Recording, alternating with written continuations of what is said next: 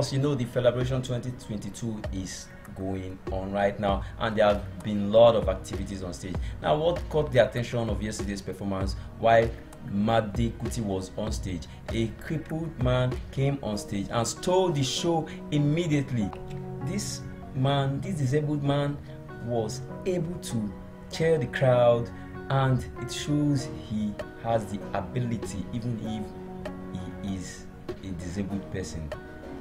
However, it was nice to bring people who are disabled to stage to feel among and give them the respect they deserve as well, and which Felabration 2022 have proven that it is for everybody, whether you are disabled, whether you're black, you're poor, you're rich, you're Christian, Muslim, whether you are not religious.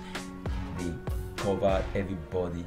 They got love for everybody. You can see him in his energetic move on stage, and he is feeling very happy.